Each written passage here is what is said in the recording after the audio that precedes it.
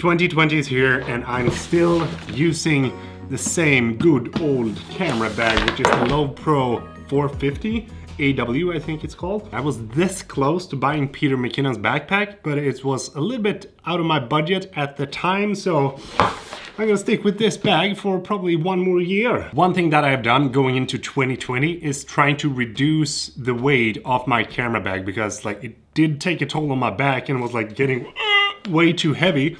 So let's have a look what is actually inside here.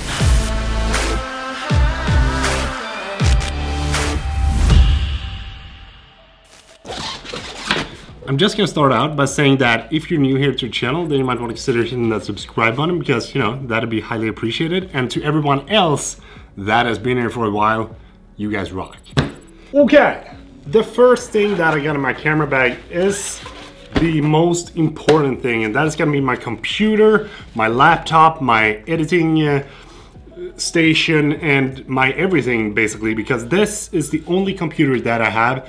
It's the only computer that I edit all my videos on, maybe for YouTube, client work, or anything else. So is like, if this was to break, then I'm kind of screwed. This is a fully spec'd out MacBook Pro 15-inch from 2017, and I've been using this constantly ever since I bought it. And I gotta say, it's like probably one of the absolute best computers that I've used in my entire life. I've never had any issues, it's never crashed, and it has an SSD drive which makes it boot up really fast. And it is by far my most used tool that I got in my camera bag right now. Okay, now we got the computer out of the way. Let's see what we got here. We got a variable ND filter from JJC. This is something that I've talked about before, and I do think that these are actually quite good for the price that you pay. And the reason that I'm going for the cheap ones is because I am way too clumsy to have like more expensive ones than these, because when I'm running gunning, you know, shooting events and stuff like that, I usually like put this on my camera, and then if I don't need it, then just like put it down the pocket. And it's probably another way to go, but like that is yeah. I also have a circular polarizer if I need to take a photo of something that I don't want to have any reflections on. Maybe taking photos of cars or through the window or something like that. Maybe like a beautiful sunset on a really clear water. Barely use it, but I do have it in my bag just in case. Let's start from the top here.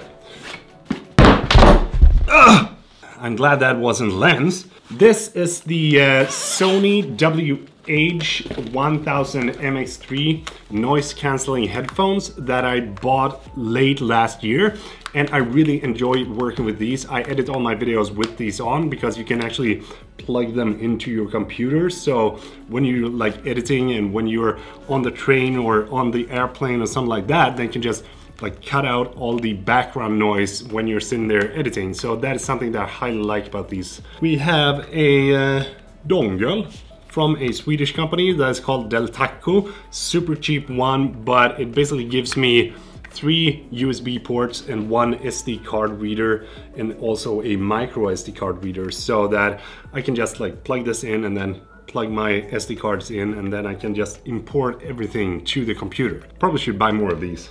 I have 2 SSD drives from Samsung, which is the T5 SSD drive, and these are something that I highly recommend you to have, because working straight from these, even if you're working with like 4K footage, is gonna be flawless, and you don't have to like actually import stuff into your computer. And then I have these 2, which is from Western Digital, and these are basically my backup drives if something were to happen to my main drives, because if these were to break, then I still have like 1 terabyte in total storage with these 2. If you're not using SSD drives yet, I highly recommend you to invest in that, because then you don't have to worry about anything breaking or anything like that, as compared to like a regular hard drive. The Sony a7 III that I'm recording this on right now.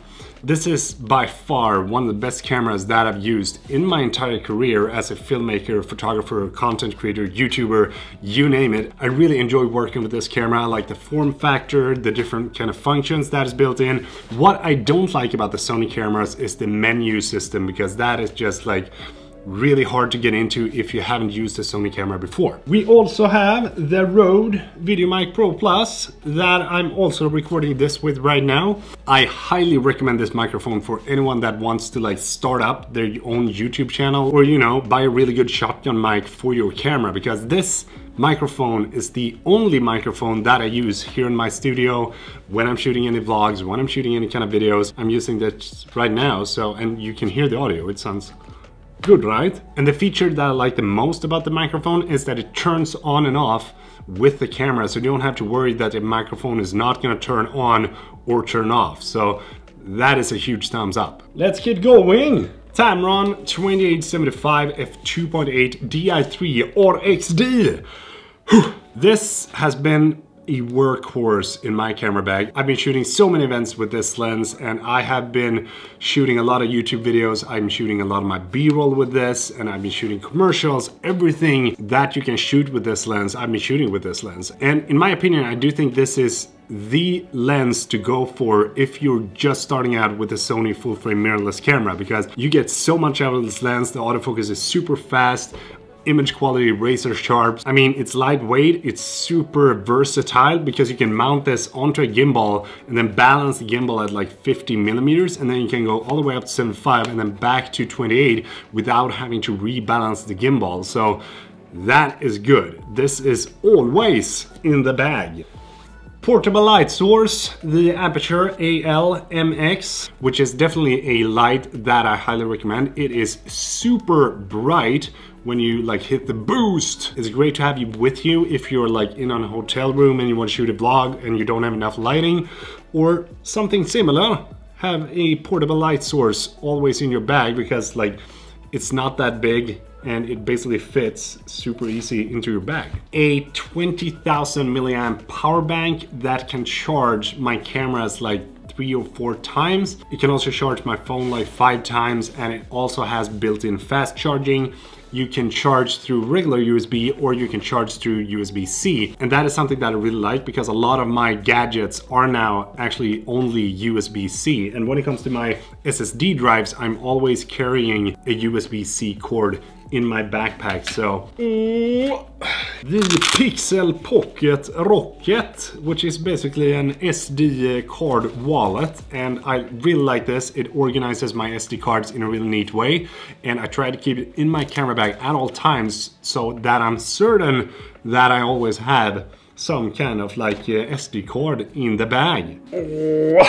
Zeiss Batis 85mm f1.8. Having a good 85mm in your camera bag is always something that I highly recommend. And the reason that I have the Zeiss Batis one is because it has the built-in OSS of the lens, which basically makes it more steady when you're shooting video or when you're taking photos. And I also do like the look of this lens when you're shooting like at 1.8, and the micro contrast is just insane. And another reason is also because it does have a weather sealing gasket here in the back, which I highly like, so that I can like use it when it's raining outside or if it's snowing or something like it, because then you don't have to worry that your glass or sensor is gonna break.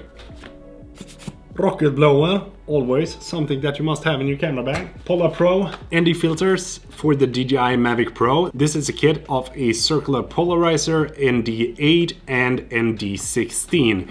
This always goes in my camera bag, even though the drone is not always here. But the reason that I have it is because if I bring the drone, then I don't have to worry that I forgot the ND filters at home or something like that. The Sony A7R III. This is basically my main photo camera, and all my thumbnails that I take and the photos that I do when I'm doing like any kind of lens testing is taken with this camera, because it's a high resolution sensor. And I mean, like when you've used a sensor of 42 megapixels and then go down to like 24, you're gonna notice a huge difference in image quality. But the files are huge when you're shooting with this camera. If you're shooting uncompressed, the files are like 82 megabytes, which is way too big for me. So I try to shoot in compressed RAW when I'm using this to take any photos. I always try to keep 2 cameras in my camera bag, and the reason for that is because if one camera was to break, for example, if I'm doing a client job, then I always can revert back to one of the other cameras. And that is actually the reason why I bought the A7 III, because the microphone input stopped working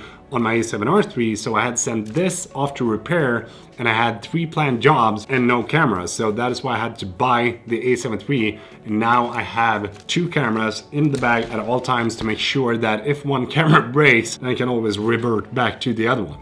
Okay, probably one of my favorite lenses of all time for the Sony cameras, and this is 16-35 f4. And the reason I like this so much is because the look that it gives you when you're shooting at those wide focal lengths. And this is also the lens that I'm using to shoot most of my videos here at the office, or any kind of vlogs, or any kind of like behind the scene of the behind the scene. And the biggest reason that I went for this lens and not the 16-35 2.8 is because the filter thread is 72mm, so it's not that expensive when you're buying a new filter for it, but also because of the optical steady shot that the lens has. So when you're doing any kind of like run and gun vlogging or shooting anything handheld, then you're gonna get way steadier footage with this lens than if you were to shoot without OSS. And then we also have the lens that I'm shooting with right now, which is the 24mm 1.4 G Master lens that is, at the time of recording, my favorite lens to use for both photos and videos right now. The reason I like this lens so much is because it is sharp, like from 1.4 all the way up to f16. It is razor sharp, and the focus ring is by far the best I've tried on any kind of Sony lens, and it makes it easy for you to actually like do some focus pulling with your thumb when you're shooting handheld video, which is totally dope. It also produces like this really nice blurred out background that I really like, and the autofocus is great as well. You don't hear a sound, but when you're shooting video, you don't want to go below like f2.0, because if you do that, it's gonna start hunting to like try to find the focus and try to find your eyes and stuff like that. And yeah, that is all that I have in my camera bag for 2020. I really hope that you enjoyed this video, and if you did, please do give it a thumbs up, because it's highly appreciated, so thank you so much. And if you haven't subscribed, I'm gonna put it, no, it's gonna be right here. This is still a call out, but it looks good to point at it, you know, so that's why I have it there. But yeah, thank you so much for watching. I really hope that you enjoyed the video, and Peter from Sweden saying goodbye.